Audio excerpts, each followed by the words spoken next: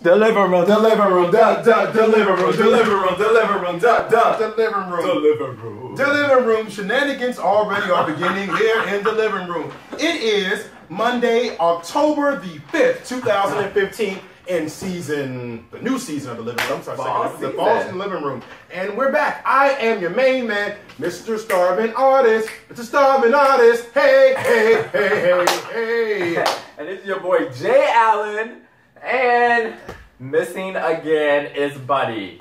You know what? It's so much better season fall without Buddy, because Buddy always makes things. I miss Buddy, but he'll be here next week for sure. Well, hopefully, fingers crossed. But in his place, we have a special guest all the way from ATL.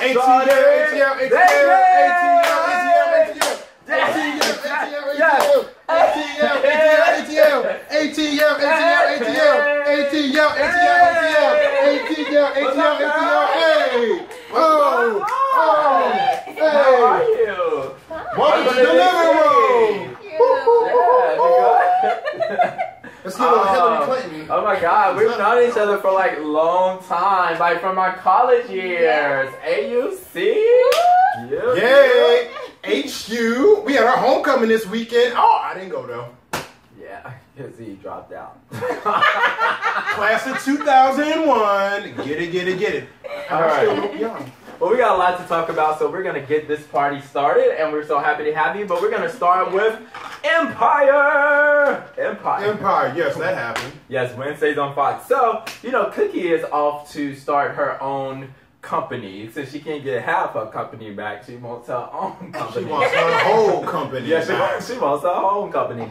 And she, you know, she decides that she's going to name it Dynasty, which is a kind of a nod because Lee Daniels is a really big Dynasty fan. And a lot of his, the Cookie and Anika scenes are kind of really... Alexis and Crystal. Right. Yes, yeah, I remember that, John. Which I like it. And I hope they just call it Dynasty and not Lion Dynasty. Because that is crazy.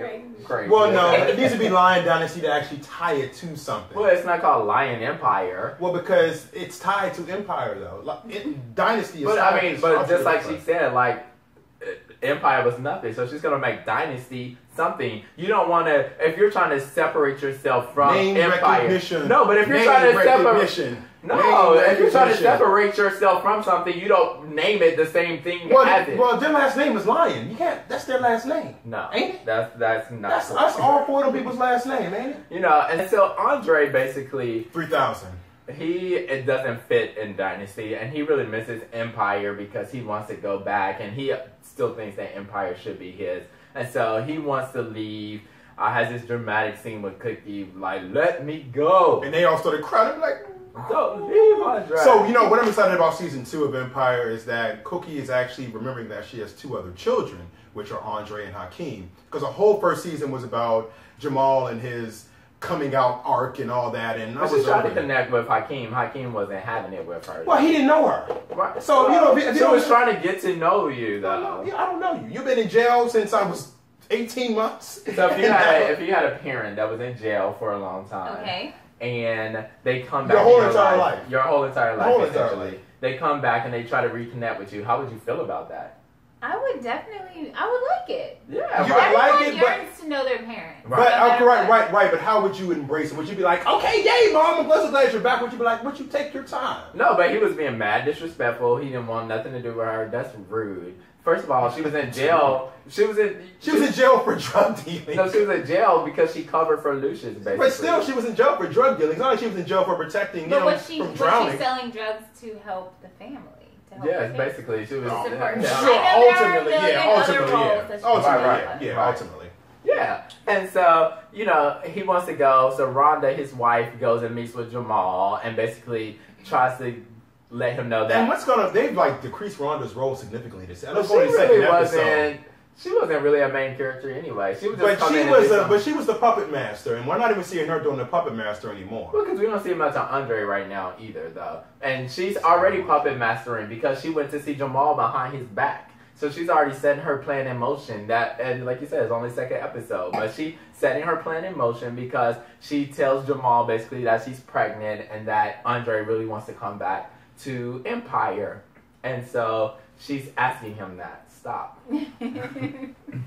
Yes. And so, meanwhile, also, Andre also goes to see Lucius, who's in the pen. And basically... in the pen. Right. The pen. Yes, in the pen. Penitentiary. That's real gangster. I'm in the pen. He's in the pen. So basically, and basically apologizes for turning on him and leaving and wants to come back to the company. And Lucius basically was like, no, I'll never forgive you ever. That's not what he said. He did. He was like, I'm not going to forgive you. What did he say? He didn't say, I'm never going to forgive you for this. Andre didn't ask for forgiveness. He said that can I come back to work for the company? He said, I'm sorry, and I'm forgiven. That's why he went back. He was like, you forgiven Jamal for living this lifestyle. Hakeem is sleeping with your ex-fiance, yada, yada, yada. And asked for forgiveness. Look, I don't remember that scene. Well. But I'm just saying, basically, what's he need to be forgiven for? What did he do? Because he turned on him and went with Cookie and them to help do the hospital takeover. After Lucius got him out of the company last year. Yeah, but still, in Lucius' eyes, he still turned on him. So keep on taking your medication, Andre. That's all I'm saying. Because your daddy did you wrong to begin with. So. And so we kind of get a little flashback with Miss Kelly Rowland.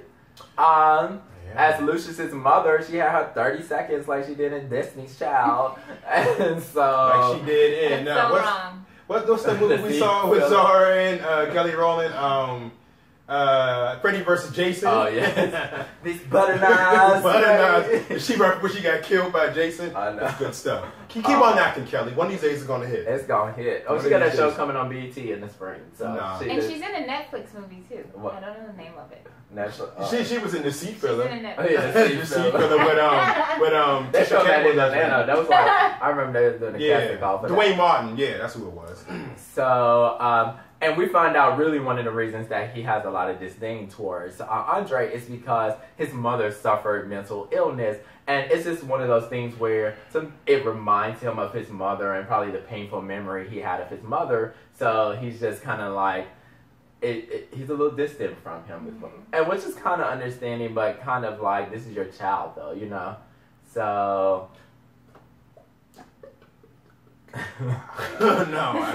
so can't defend Lucius anymore. I'm over the character. And so Lucius is in jail and he's rapping, and I don't think he can rap. First of all, he sounds like Terrence Howard is a very talented individual. He is very, but anything musically, like he said, who he sound like when he's rapping? He sound like Whoopi Goldberg, when she was like, "Y'all gotta go, I gotta go, so go." And it's just that when she was rapping to the kids. Oh, but Whoopi Goldberg's great though. No, but it just didn't sound like a hard thug though. No, he doesn't give you thug. Yeah, no.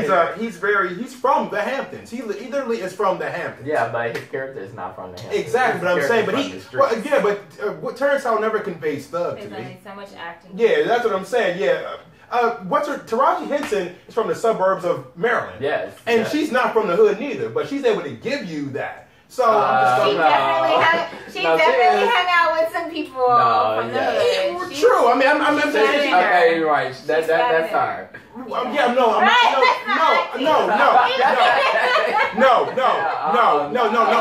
That's not what I'm saying. I'm talking about her actual background. She's not from the hardcore streets or wherever. She got a she was like Nunu. And yes.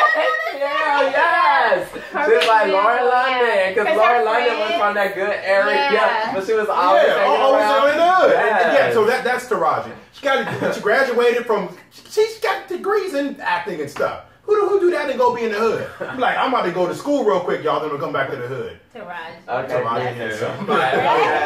And so, he's trying to make this music, and we also get Luda pops up too on these millions of guest stars that we get. So we see Luda.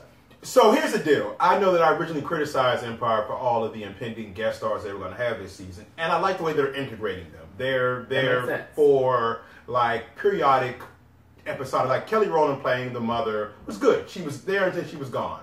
Don't got to even worry about her again. Luda playing the cop for about a couple of minutes was okay. Yeah. As long as it wasn't like overbearing, and so far so good. Yeah, they're like mini endorsements. Like right. Yes, they are. They're the mini endorsements. I like that. Yeah. I like that. Yes. And so, you know, Lucius is in jail. We see Ludacris. But one of the things Lucius is having a problem with because he actually goes to the infirmary and he basically cannot get his medicine for his disease. We don't remember what it is anymore because he's had like 2 or 3. It was not MS, but MG. I remember it was MG or something like that. I don't know what it was. He used to have ALS. It's kind of like ALS, but it's not. And so basically, Tyra Farrell character is basically like blackmailing him by not giving him the medicine. Her name is Roxanne, and basically, where they do that at though? All the time. No, you can't blackmail because medication is not something that it's not a right. It's what you get as a Do you know how often stuff like that happens in real life? Not about how often it happens in real life. I mean, but it's the prosecutor, the federal prosecutor. Guess what Lucius would do right there and go there, right there and there. But he doesn't. Reporter. But he doesn't know that that's what it is. The guy basically is. We get how much that happens in real life. Bro, please, sir. Oh, I know. I mean, Lucius' line is already going to send thugs out to go beat up the police officers and stuff like that. Okay, so he's not going to go get this lady from getting the medication. But it wasn't Lucius. So this is one of the things that we have to also talk about. So while Lucius is in jail, he meets a new lawyer that he decides that he's going to have him to represent. And his lawyer actually starts to set all these things in motion. One of them is Lucius wants to record a single while he's in the jail. So he gets him all this equipment so that he can record. And basically, so he records this song, and Petey Pablo is another special guest that's like in the cell with him. Right.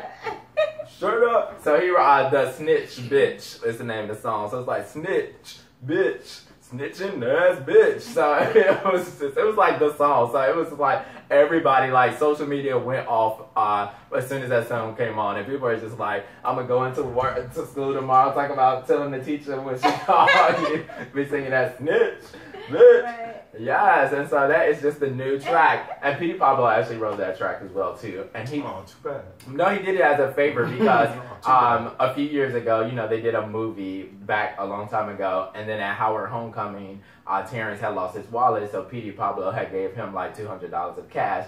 And you know, one day, years down the road, Terrence was like, "Oh, I need to pay you back that money," and you know, that's how he ended up getting on Empire as a repayment for the money he loaned. I mean, that's nice and all, but Petey Pablo didn't have access to go and get some more money than $200. I'm just saying. I mean, that's real nice of Terrence. They just ran into each other. It's just like, saying, if I'm like, we're out and about. Because wasn't Petey Pablo signed at the time? But listen, if we're out and about, if I run into you... it's one thing if we run into each other. But listen, if I run into you and we're like at homecoming, and we're like, oh my God, how you been? You like, I'm good, but I cannot believe that I lost my wallet. I'm like, oh girl, I'm like, here got 200, that's all I got. And, you know, you like, thank you so much, I got you. If you were to do that, that would be so generous. But if Terrence Howard were to give it to Petey Pablo, no, Petey Pablo gave it to Terrence Howard. It's just for the day. It's just for the until you can find. It's for the moment. Right. Well, apparently he didn't get it back for years. You say somebody get it back. I didn't pay you back that money. Yeah, but I mean, and again, it's like you should never give money to someone that you don't think you're gonna get back. Sure, okay? Agreed. Right. So it's not like, oh, here you go $200, but I gotta pay my light bill. No, and I guess it's less about whoever gave the money to whom. It's like that I couldn't get access to go get some more money. Yes. No. I'm just. What are you talking about? He thinks that you think Terrence Howard didn't have the ability to go to work. Yeah, that's what I'm saying. Why did he have more money? But you're at Howard Homecoming, though. You're having fun. Right. Homecoming don't cost nothing. Are you kidding me? He's on the yard. It's free. The game is not free. The Yard Fest is not free. The Yard Fest is really free. No, it's not. Since when? When the last time you've been to Homecoming? Dropout? No, dropped out. Class 2001. Look me up. It's on the web. Check it out. Javon Lee Jackson. Communications, class of 01. But yeah, that's not no cost. I'm just saying, ultimately, Terrence Howard is a man that got banked. So him getting money from Petey Pablo was like... oh my God. But yeah, that was nice of Petey Pablo. So anyway, Ludacris comes out and finds out that he's doing this and has this material. So he takes it away because we find out he's secretly working for Roxanne, Tyra Farrell, and takes it away. So the new lawyer that... Lucius has basically hired, that got him the equipment, finds out about this. What? So he finds out about this and basically goes out and sends these goons after Ludacris to beat him up and get it back. So that's why they got beat up. It wasn't in Lucius's power. It was this new lawyer. That's probably going to end up being more trouble to Lucius than what he's worth. So, they have a court date for Lucius's hearing and his bond hearing. And so basically, the lawyer's late, but he comes in and blackmails the judge. Basically, he has these pictures of this judge doing this kinky stuff, and the judge basically approves Lucius's bond to be out. So now Lucius is out for the time being. Do you think that really happens in real life? Blackmailing a judge? Apparently it always happens in movies, like, right when the bad guy's ready to go down and be like, well, I have this with you. And it's always like the judge in like some leather strap on somewhere, right, like hanging from the walls. I don't know. I mean, that's a good question. I mean, I would think that a judge would have way more connection, so that if somebody came to him, you'd be like, oh, you're using your resources, I'm about to use my resources. And then to get that taken care of. Work, right. Right, but I mean. Well, but in this one, he put the pictures right in during the whole, I don't know what this was. Trial, whatever it was. It was because when you get arrested, It wasn't a bond hearing. I don't know what it was. A bond hearing. It was a bond hearing? It was a bond hearing. He's been in jail for months. But you don't get your bond hearing all the time immediately. Sometimes you have to, it'd be months before you get your bond hearing. So that was Empire. So, it's starting to set things in motion. So we'll see, right? We'll see. All right. Moving on to How to Get Away with Murder. ABC, 10 p.m. on Wednesday. Yes. So, one of the big mysteries surrounding. Oh, why is he leading everything off this week? I'm gonna let him keep on going, but he's like, he's leading off everything. Like he really is the host of the living room. I'm gonna let you go on, Jaye. People, y'all have been watching this show for now 26 episodes. But every once and again, I like lead off a show. I mean, that's my homie, my ace. Guys. Thank you. We need the voice of reason here, because she understands how I am being bullied by Mr. Starvin Artist. You are a bully. You are a bully from the 90s. Oh, me and Kenya Moore. Yes. Well, go ahead. Would you like to go ahead and tease this? Go ahead. You already have it all ready to go. All right. Well, very good. But so, one of the big mysteries surrounding Rebecca's disappearance is that she texts this mysterious character named X 911. No, she X, and she texts him 911. And so, the black girl, what's her name? I know, we don't know her name. The black girl, she basically has been responding to him because she's just curious about who this person is. And he has responded back to her, but she's just been too nervous to respond back to him. So he's like, hello, are you there? And so she hasn't responded. Meanwhile, this is her right there, though. Oh, it is her, yes. We'll find out her name. We're going to find out her name. Her real name is Asia. Asia. It is Asia, because she's on The Real. Yes. Yes, Asia. Yes. Go pick up a new copy of The Essence. Yeah. Yes. So, meanwhile, after the court one day, the black girl gets approached by this guy who is basically thinks she's cute and wants to hit on her. And, she just recently had an engagement broken off. And so she's a little hesitant to get back out in the dating world. So she kind of turns him down. And the gay dude is basically like, go. He's trying to talk to you. He's like, all you have to do is sit on him. But remember, but remember the last episode, though, she was hitting on another gay dude at the bar. So I don't know if she's not ready or not. She's still just trying to figure out what she's about to do. Right. Yeah. But that's a very interesting question, though. Like, when after a breakup do you get back in the dating world? When do you think you should get back after a breakup? I think it depends on the individual. And it depends on how long you were in the relationship, too. Okay. So if you're in a longer term relationship, what do you think? What's long? Like 5+ years. Oh. I mean, you're not going to wait 5 years. I would hope not. But I mean, I would say about a year. I've always heard, someone's always told me that it takes half of the time that you're in a relationship before you're able to move on. So, like, what do you think? If you're in it 5 years, and it'll take you 2.5. That's a long time. That's a very long time. I believe it, though. Yeah, I believe it, too. I mean, I think that, I guess it also depends on the relationship. Like, with the instance of this character right here, she was engaged. So apparently there was an investment in that situation. If you were, say, dating someone for a year casually, then I don't think that you should wait 6 months before you jump. Well, I mean, casually is one thing. We're talking about serious relationship, like being in a serious relationship, like Definitely more than a year, 5 years.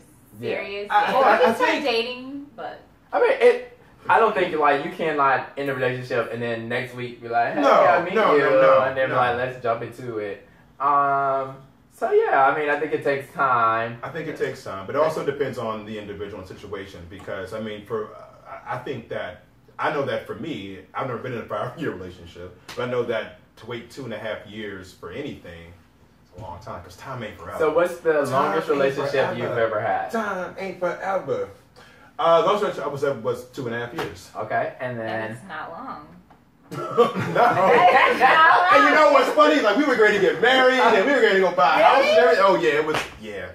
Wow. oh my god, Shout out. whoa, this Whoa. is getting steamy. Shout out. Yay. Yeah. But I mean, Yeah, this The shoe comes out. yes. But I mean, yeah, I definitely didn't wait. And then how long did it before you started dating again? It was a little while because the relationship had its traumatic moments, but Was a little while. But it definitely wasn't a year. Oh, so you. But were Don't you do it. over him? Dating is one thing, but were you over? Yeah, no, damn, yeah, you just did me in right there. That situation actually wasn't bad. Sorry, Kay. Sorry.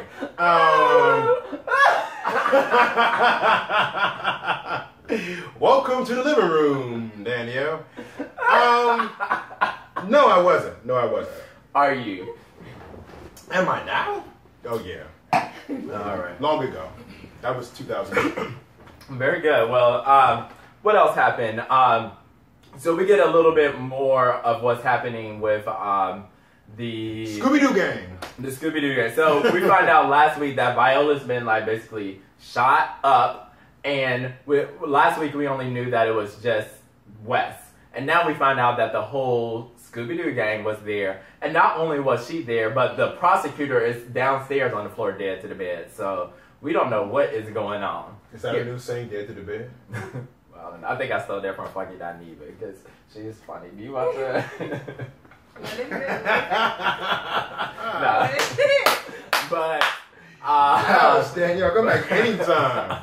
Precious. anyway, so now this whole mystery is unraveling because Beyonce. not only has Viola been shot, the prosecutor been shot, all the kids were there. So now we got to start to figure out what happened. So we'll keep you posted.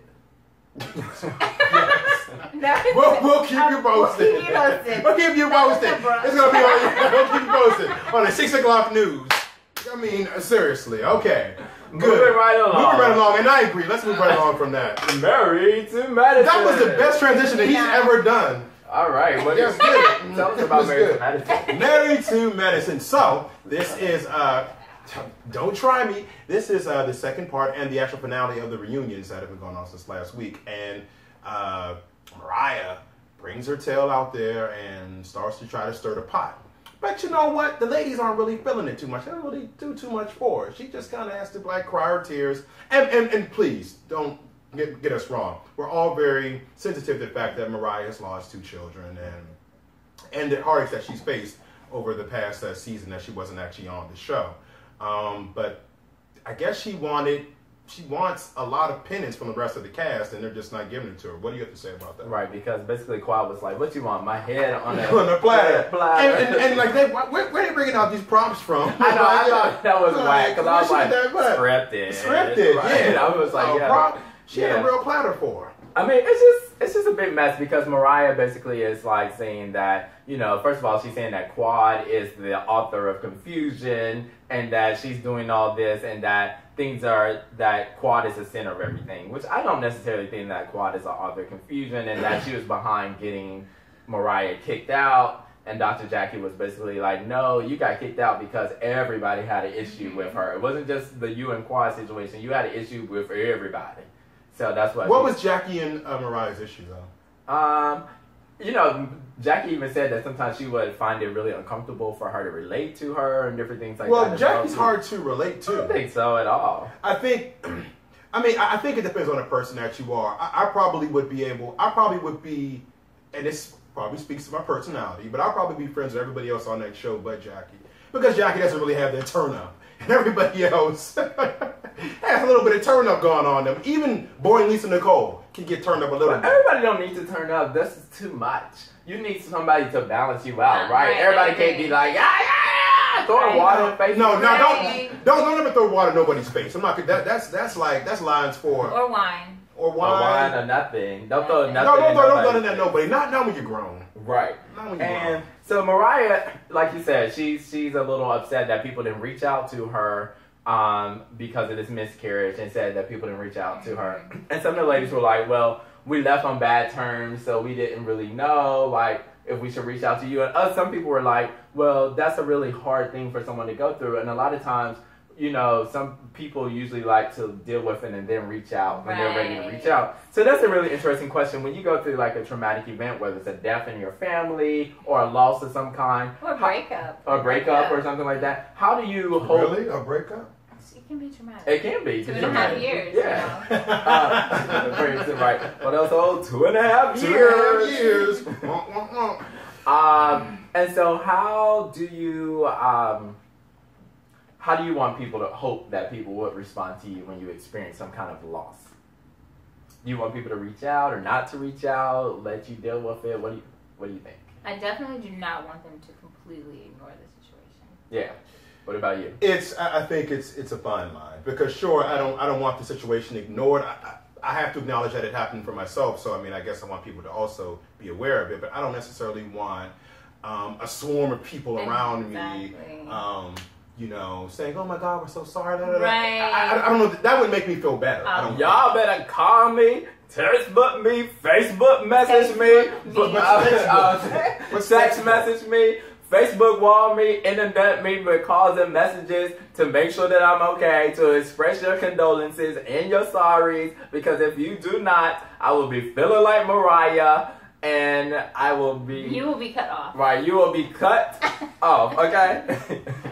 Yes, so I want somebody to reach out to me, because when I feel like if I experience some kind of loss and you don't reach out to me, then I really question your friendship. Right. Like, what kind of person are you if you don't reach out to me? I mean, I was fine. Like, I'd be fine with somebody sending me a text. I'd be fine with somebody sending me a note. I don't need you to call me. I don't need you to come over there and rub my hands and my shoulders. I don't know that I would need that. I think it would make me live in a situation. But you want somebody to reach out to you. I mean, like we were saying, I want you to. I need it to be acknowledged that this something happened, but I don't necessarily need it to be. I don't need to live in it. If I have to do it by myself, I don't need for you to be there with me. Like, I'm so sorry, and this is awful, and you're gonna do it. I don't want that. Right. I want to, depending on the situation, I want to continue to move on with my life. Yeah. And, speaking of loss, one of the things that we find out is that Jackie's father, who we had seen this past season, who was dealing with Alzheimer's. Alzheimer's. That's what I said, Alzheimer's. Alzheimer's. No T. Take the T out. Take the T out. Honey, you're supposed to be on this side. Take that T out. But yes, continue. Jackie's husband that was dealing with... Oh, Jackie's husband was her father. Her father. My grandfather had that, basically. Stop laughing! Oh my God!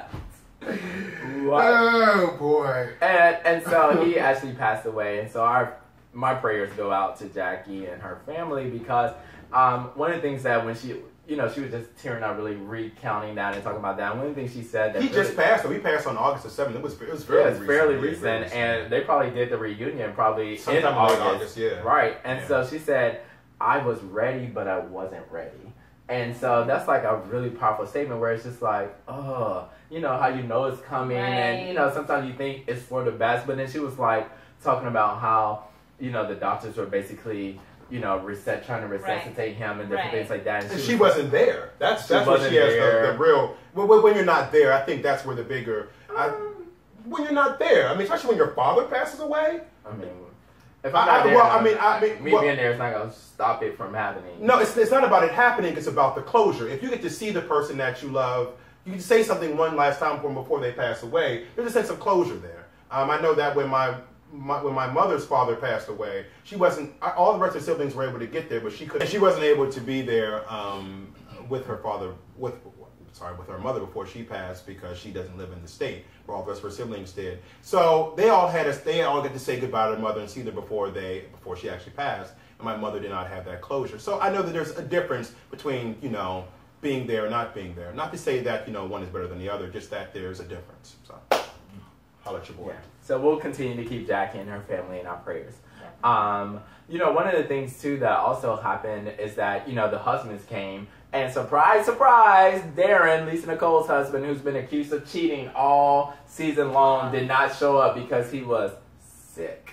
And so I'm glad Andy kind of called BS on that because he was like, yeah, I'd be sick too if, you know, I had a season like he did. And so one of the big things that happened this season was that when they went to Cheetah, you know Cheetah, right? In Atlanta. Yes. Yes. And so they, one of the strippers came up to Lisa Nicole and was like, oh, how's Darren? And she's like, what? And she was like, oh, he comes here all the time. You know, this is his favorite spot. And so, you know, that got into a discussion about like, do you tell your spouse when you go to the strip club, or would you want your boyfriend or husband to tell you when you go to the strip club? What do you think? I definitely would want to know. Yeah. I mean, I would be, yeah. Before or after? Like, do you want to know before they go or when they come back and be like, oh, I went to the strip club? Say he went spontaneously with friends. Right, Then after would work. He doesn't have to call me to make sure he can go. Right, okay. And this is for a husband too? Yes. Okay. What about you? The same thing. I mean, just as long as it's communicated. I don't need to know the play-by-play. Just communicate it with me. It would depend on what strip club you go into. Because some of them be real seedy and some seedy activities be going in. So I'd be like, nope, not that one. I'm going to have a list of strip clubs that are approved and lists that are not approved. So Darren didn't show up. Lisa said the reason they put this out because they were strong enough to handle the criticism. And I'm like, girl, your husband cheated on you 3 times that we know of, that he's admitted to. And I've always told him, I was like, if somebody admits to you that they cheated 3 times, they probably cheated more. Right? And so this is that we know of. And they asked her, well, do you think he's cheated on you since you've been married? She was like, well, I don't believe so. And so I was just thought it was a weird response. Because even the husbands and wives gave her a look like, really?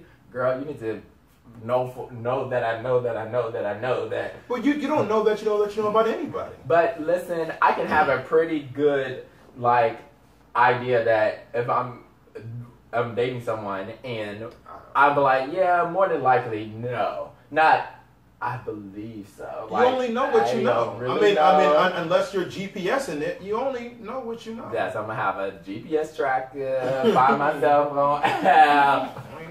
You need to answer the phone every time I call you. Here's my deal about Darren, and even Lisa for that matter. I mean, put it this way, I'm not going to come. I don't know if he's contractually obligated by Bravo to be there or not. Maybe he is, and that's something you got to take up with the producers. But I mean, I'm not going to come to a reunion and be berated and talked about like I have been for the past 6 months about, you know, they sicking dudes on me, they sicking girls on me, they sicking everything. I mean, they're really coming for me and my relationship and the things that I've done. So I don't know if I would come there and sit there for 8 hours. They've been there for forever. Bravo is not coming for you. Your actions are, there's consequences to your actions. So when you're out there doing stuff, no, I wasn't saying that Bravo was coming for him. I'm saying that everything that's going on in this show is coming for him, meaning all the accusations, the criticism, all that about his relationships and his marriage. Just do right, people. If you do right and do what you're supposed to do, then you don't have to worry about it. And you know what? And see, and I know that life is a lot more complicated than that. Life is life. You know, doing right is easier said than done a lot of the time. So I'm not saying that you go out and you cheat on your wife. Not so much. It's pretty easy to do right and be right. I guess that works if you're a Christian. But I mean, for other people, you know, I'm just saying that, you know, life is life. And, you know, I'm not saying that I'm not condoning cheating or I'm not condoning, you know, going to strip. I mean, that's nothing wrong with strip clubs. But I'm not condoning any of that. I'm just saying that judge not lest ye be judged. I'm not judging anybody else's relationship. I'll never put myself in that position. That's all I'm saying. Well, you know, this was an interesting season. That's all the time we have for today. But make sure you head over to Facebook, facebook.com/The Living Room Show, and check us out. Yes, and Danielle was so much fun to have you. Oh, did you have fun? I did. Yes, but cheers to you. Cheers to ATL. And Alabama Roll Tide? Roll Tide! We whooped up on them dogs on Saturday. Did you watch the game? Yes.